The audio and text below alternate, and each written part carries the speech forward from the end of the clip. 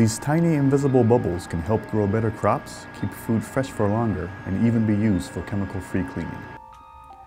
Bigger, juicier tomatoes and strawberries can be harvested by irrigating water injected with ultrafine bubbles.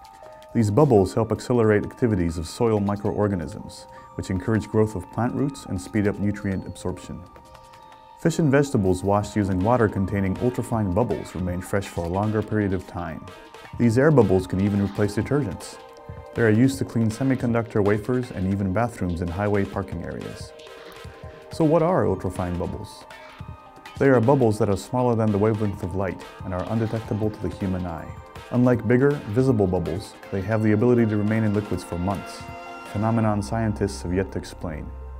An increasing number of companies in Japan are betting that ultrafine bubbles are the next big thing, as applications are far and wide.